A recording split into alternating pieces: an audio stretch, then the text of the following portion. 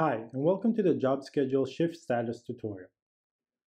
Shifts can be accepted, rejected, checked into, and completed by their assignees. To enable any one or all of these statuses, click into the options and choose Settings.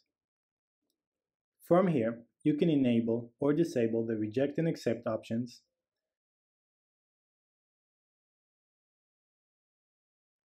and the Check-in and Complete options. You can even grab the geolocation for each of these actions. Don't forget to save at the end. Let's see what this looks like from the mobile's point of view. When a shift gets published, the assignee gets a push notification that takes him straight into the shift. He can now reject or accept the shift. If accepted, he can also check in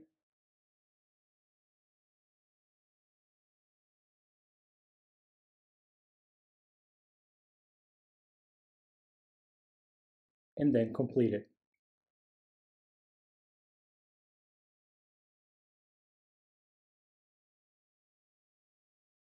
At any stage, he can also leave a note for his managers that will be visible from the dashboard. Thank you for joining me. If you have any questions or comments, feel free to reach out at any time.